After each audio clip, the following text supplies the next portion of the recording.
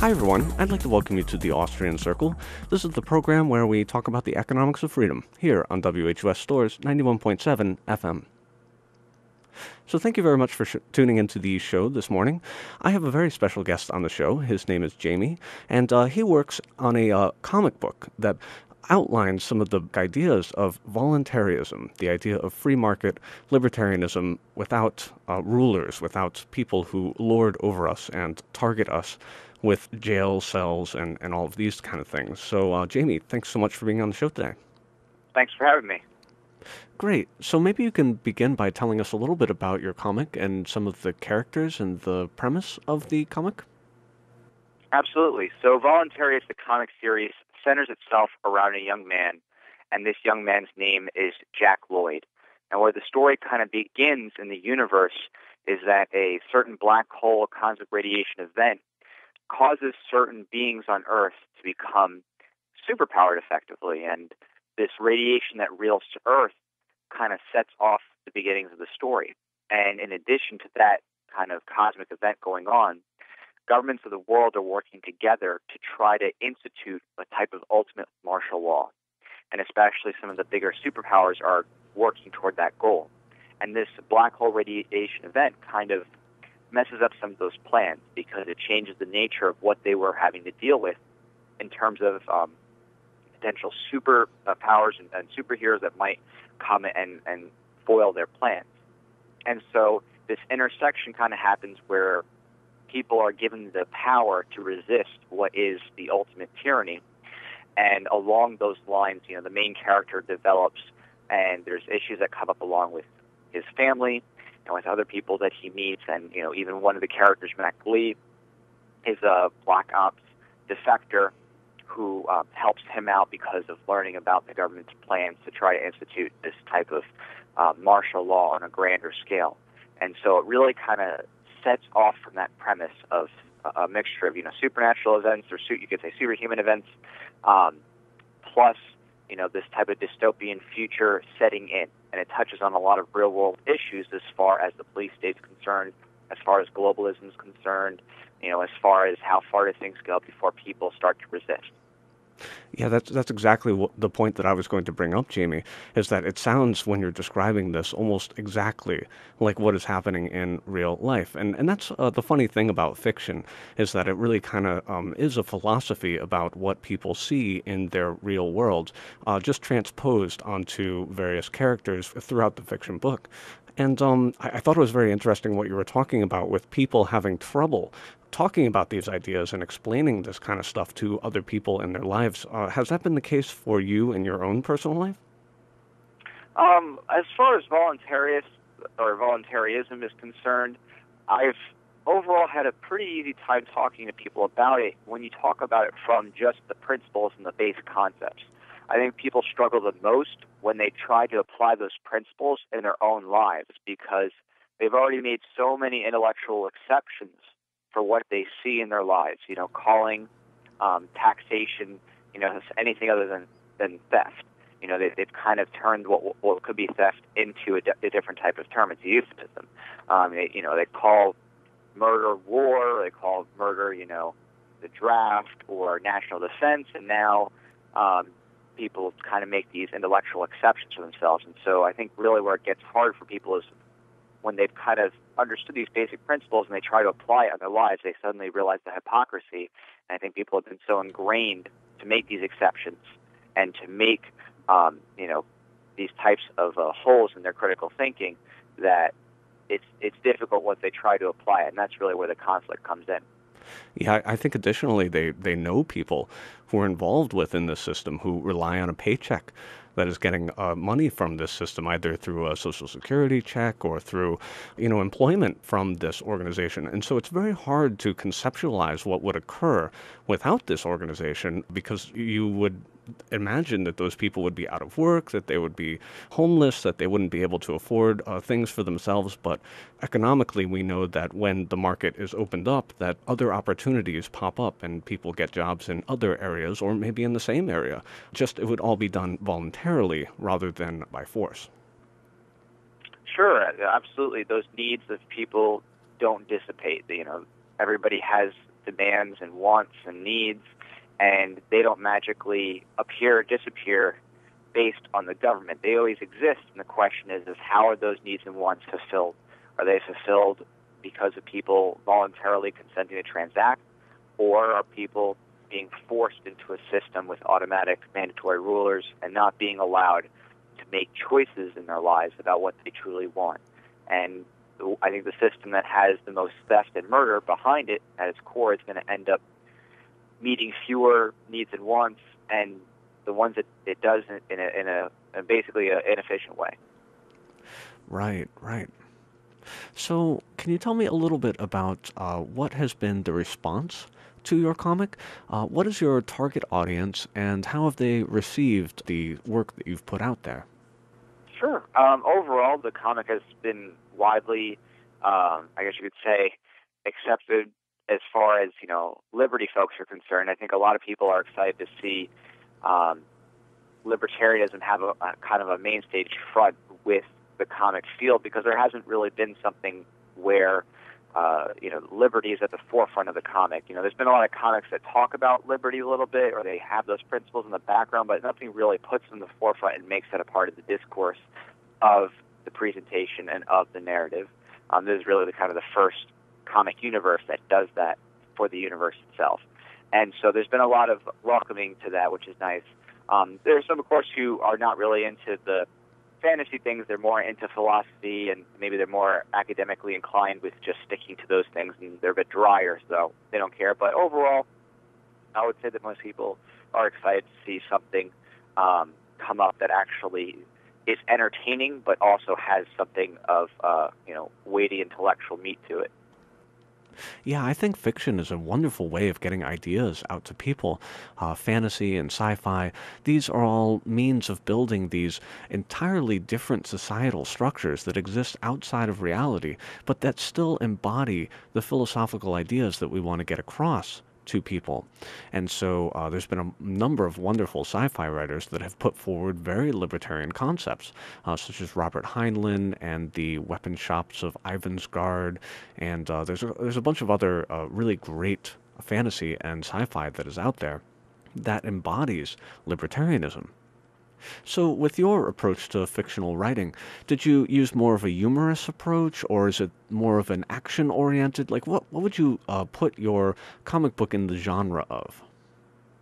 Sure. I would say this is very traditional superhero genre in terms of how it flows. I would, hope to see it within the realms of what you'd see for like Marvel or DC or Dark Horse or, IDW or something like that. It's supposed to be within that kind of realm where there's a diversity of characters and possible side stories and so on and so forth, but it all deals with this one kind of universe, and there's a lot of I guess you could say diversity within that universe. So the main front line, of course, you have the action and the heroic spirit part of that, but there's also opportunity for other types of side stories and background characters, and each person or creature within the series, has their own personality and things that, go on with them and their own types of potential side adventures that can happen. So, what kind of challenges did you come across when you were creating this book? I see a challenge with superheroes as making them a little bit too powerful because you can do anything with them and they have these superhuman feats and things like that.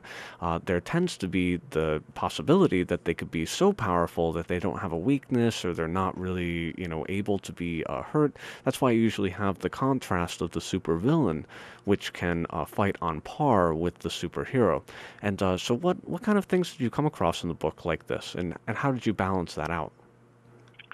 Sure, yeah, and in the development aspect of it, there's always growth, and the growth comes from kind of the base concept of how the powers arise, and that is that the black hole radiation causes those who do survive the initial impact to mutate in a way where their bodies become stronger and more readily able to heal over time, and so there is a time factor and an age factor that comes into play, where strength increases over time, and endurance and stamina and so on and so forth.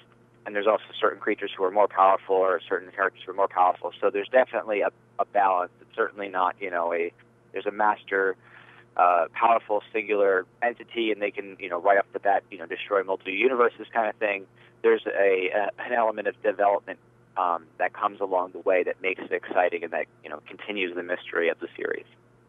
Yeah, and I've played a lot of role-playing games. That's one of my favorite genre of games, and it's that development that really holds my interest. You start off as this character who's not very strong, he's a little naive, he doesn't really know what's going on in the world, and then as he accumulates life events and experience, EXP as it's called, then he grows and he becomes this much more powerful character.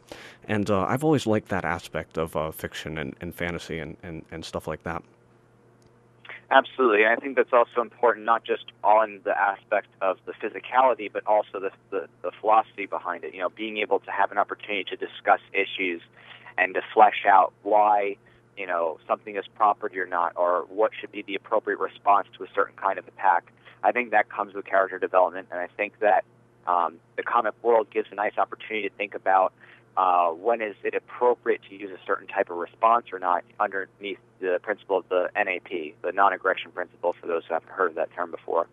But, even just with the little short status zombies issue, thinking about that, how do you treat a status zombie? Of course, it's a play on words, but if you're super powerful, do you kill an attacking zombie? If you're powerful enough just to hold them back, do you hold them back?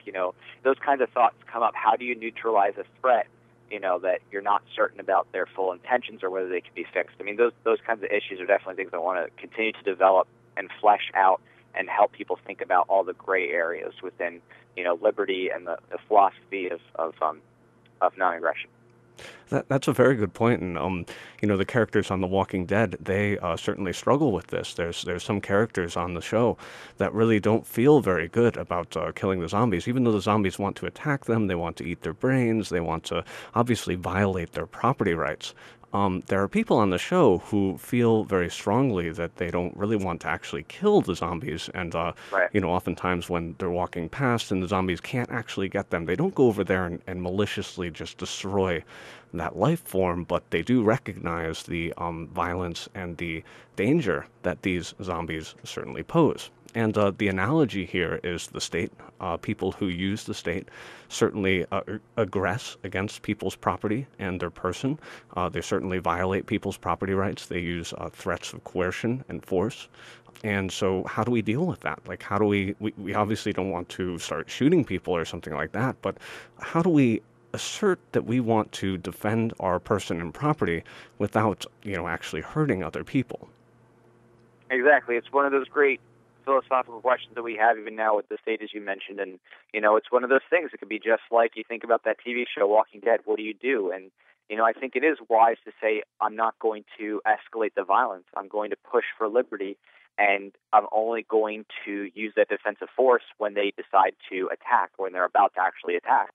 If you don't have to enact more violence or create more violence and turmoil and cause more blowback, then don't. And I think that's one of those questions that needs to be answered and fleshed out, and it can be fleshed out, in fun ways in a comic universe, and that could lead to people thinking about, okay, well, how does that work in the real world? And I think about when it comes to self-defense and the use of different types of non-lethal forces, whether it's tasers or pepper spray or, what types of weapons you use against people, what is the appropriate response? How much is too much for different types of aggressions? And I think that needs to be thought out, and I think comics are a fun way to start that discussion without having to be too serious and just, talking about hard philosophy for most people who would rather think about it in a more entertaining way.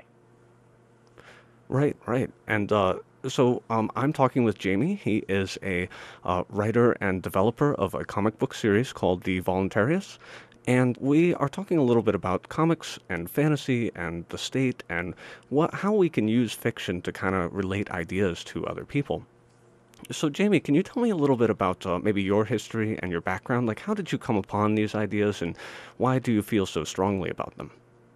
Sure. So my history on these principles, stem back to about when I was 20 years old, and I was in a history class in my undergraduate institution, and we started talking about the American eugenics movement, and it wasn't something I'd really learned about before. I didn't really know that it began here in the United States and was actually exported over to Germany, leading into, Hitler's time over there and really get to do that on a large scale. So learning about that made me question what else I didn't know about American history. And I started to do a lot of research, and I spent some time reading various authors and watching a lot of videos, and just, over the, basically a couple of years, really just taking a look back and revisiting everything I learned. And it started to lead me to think about libertarianism. And before then, I was just kind of like I guess you could say paleo-conservative, maybe neoconservative, just someone who, was kind of technically supporting the state and understood that, conservative economic policies were good, but I hadn't really fleshed out that all the way to the bottom. And by the end of my 2-year journey, I started to realize, okay, if I need to be consistent with my principles, how far do I take this? And, I started to read things by Lysander Spooner and Rothbard and even things, like on Mark Stevens and stuff like that, and just continued to process it. And about 3 years in, I was definitely choosing voluntarism as a consistent way to hold my values without having even finished all the outcomes, based on that. But I just said this is the only way to be consistent with the principles. If I got to put my principles first, I have to be at this point. And so that's how I went from, being technically a statist all the way to being a libertarian voluntarist. Yeah, it is very consistent, isn't it? It's the non-aggression principle. It's no one may initiate force under any circumstances against another person's property or person. And I mean, that's so consistent. It's everybody. It's universal. It's all people. And there's no exceptions. Not if you wear a badge, not if you have a funny hat on your head, not if during the hours of 9 to 5 while the government's open. None of that stuff applies to the non-aggression principle. There are no exceptions to it. And so that beauty of consistency really appealed to me as well. It's very interesting, too, that you mentioned there was a single kind of event, a catalyst, if you will, that you kind of looked into and said, hey, wait a minute, I don't really like the way that the U.S. acted in this circumstance. What are some other things that might not be the case that I particularly like? The Federal Reserve was the calling point for me. The idea that they can just print money and ruin people's savings by increasing the supply of money at whim. When I started to realize how that system actually works, I started to realize that they're capable of all sorts of other means of theft and stealing from people. And that led me to go and research a lot of this stuff, and I came to many of the same conclusions that you are now talking about. Absolutely, yeah. I mean, I definitely agree with you there. I knew a bit about the Federal Reserve even before then, and that was always something to me, an issue in the background that really hits at home, the concept of currency control and taking away the ability for people to choose what is most effective. I think that's a really big power grab. And any sort of forced monopoly is a big power grab that really serves no purpose other than to make those who are controlling it very wealthy. Right, and that's kind of the point, I think. Yeah. So Jamie, tell me a little bit more about, I guess, where you see the comic book going, and do you see any end in sight? Do you think you'll have another project that you'll work on, or are you just going to develop this for a while? Yeah, I'm putting my full outside efforts of interest into the comic series right now, working on an issue with them versing the TSA, so especially in time for the holidays with people traveling a lot. But I just want to keep running with it as much as I can, and I'm going to always be feeding toward it with the goal eventually of having the universe fleshed out in a graphic novel. So I'd like to get to a graphic novel form with the origin story. And so that's a long-term goal, as well as get it into an animated format. So I'd love to get an animated short just to present to people to see how they like it, and then keep it going. I mean, literally, I want to grow this as big as I can. I'm shooting for the stars, as and the stars in this case would be like Marvel or DC level.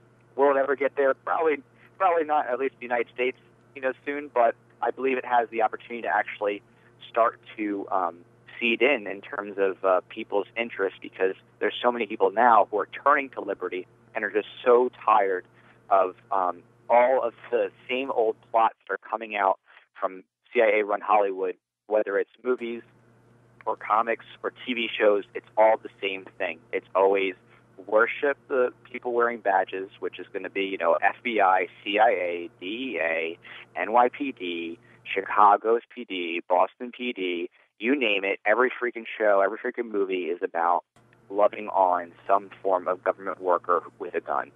And people are getting tired of it, and they're getting tired of the same old hackneyed plot lines. There's always so many different ways you can do up a dramatic piece about, police hunting down a criminal, or, some sort of international government agency hunting down a criminal. People want something new and fresh, and this is new and fresh on every single level. On every single level, we have the artwork as being something that's novel as far as the characters go, as far as the philosophy behind the series. It's novel. Nobody else is doing this. And I think that people are starting to just be hungry for it. They want something that actually pushes their mind. And the comic world has been like that, too. They haven't been pushing the philosophy behind the comics. They've been more focused on just changing little nuances and revamping their looks, or revamping, some aspect about the character in order to spice it up. But people want something a little bit meatier than that. That's great. I'm really glad to hear about the direction that you guys are headed in. It's funny that you mentioned the TSA too. I actually just came back from a trip to Vancouver, Canada, and this was my first time actually flying out of the country. And I'll tell you what, the Canadian security people were just very friendly and much nicer than all of the people that I encountered in the States and coming back into the States. I took my shoes off expecting that would be, what I had to do nowadays for everywhere. And they were like, no, put your shoes back on. What are you doing? That's weird. That's crazy. And that is not the case here in America. And so I wanted to touch a little bit on what you said at the beginning of the talk about martial law. Do you see that kind of unfolding here in the States? It seems to be like a kind of soft thing where they're slowly turning up the heat on martial law, just implementing little things here and there, stop and frisk and the TSA and like all of these things, just little by little, incremental, getting people used to obeying their state masters. Yeah, I mean, they're definitely doing little test runs with it. There's tons of little test runs that are being done. Whether it's using National Guard. We just looked at the recent issue over in Ferguson. They brought in the National Guard. Pretty scary. That's a standing army. You look at anything after the major hurricanes like Hurricane Katrina and so forth. They're bringing in DHS, federal agents, Department of Homeland Security. They're effectively militarizing police, as the government did and the Pentagon did. And they're giving the National Guard military wide powers to come in and start operating exercises. And they also did this with the TSA. I actually wrote my graduate thesis on dismantling the TSA and the philosophy behind the TSA. And they have been doing operations outside of airways for quite a while now, ports, train stations, and things like that. So the government's been intentionally trying to push the envelope and put more and more militarization at different points and just seeing how people react. But I think it's just a matter of time that, they start to do this slow creep, and eventually you get the right kind of catastrophe, they'll be able to full-on implement it. Now, that doesn't mean that that's how it's going to be implemented in terms of a system. I think the slow creep method is more likely, but it is reaching a point now where people are still being shocked by it. There's enough of a change that people are starting to notice, and it's become mainstream in the news to say, "Whoa, what's happened with the militarization police? How did they get this equipment?" And the reports in the Pentagon giving them the surplus, and the reports of the police departments buying helicopters and all this other type of stuff that's used for military purposes. And it's just reaching a point, I think, now that there's likely some background issue that the government's waiting to launch it for. I'm not sure what that is. Could be economic. If you look at the global issues with the global bailouts from 08-09, that's still an issue that hasn't been economically resolved. You look at the government when they try to do a different type of epidemic with different type of flu virus or something like that, or Ebola, or whatever it is they're trying to say. The government's always trying to seed out some sort of high red alert for some issue, and I think they're waiting for something to stick. They're waiting for something that's going to really give them the oomph that they need, that people will be on board for. Kind of like how 9/11, everybody was ready to sell themselves, the devil, effectively, to protect America after that. The government's looking for something like that to push the next level up. Yeah, I think you're right. I mean, Rahm Emanuel spoke very keenly on this and said, you never let a good crisis go to waste when you're the government, because people in the government benefit immensely from crises. Pearl Harbor, 9/11, as you mentioned, all of these things that cause a lot of chaos, that cause people to rally behind the state, they are immensely beneficial to politicians, because then they can implement whatever laws and rules and all of these things, and tax more people. And so the government doesn't actually want to get rid of crime. The government doesn't actually want to get rid of terrorism, because then its whole idea behind what it does is to allegedly protect people. That's blown wide open. That's no longer the case if there's no crime, if there's no terrorism. So they kind of actually want to foment that, because it solidifies their ability to continue on doing what it is that they're doing. Sure, and even just on the market side alone, there's no market incentives for them to to improve the criminal condition. If we look at the prison industrial complex and all the kickbacks and the fraud that's gone on with that, all the cronyism that's gone on has been insane. The military industrial complex and the money that goes into wars. I mean, there's so much cronyism behind the lines because of the lobbying by these companies that are basically, doing revolving door politics. There isn't a market incentive for the government to actually effectively reduce crime at the inception, or to reduce crime in a way that's actually long-term effective. The only thing they're good at doing is finding ways to get more money for their campaigns. Right, and quite frankly, the incentive is exactly the opposite of reducing crime, because again, they get more money. They get the taxes, they get to bully people around, they get to break into people's houses at 2 a.m. and drag them out to cages and all of this stuff. Like, they love doing that stuff, and they benefit immensely from there being the perception that there's crime out there, and in fact making new crimes. You just pass a law, and then all of a sudden there's hundreds of thousands of new criminals, new lawbreakers.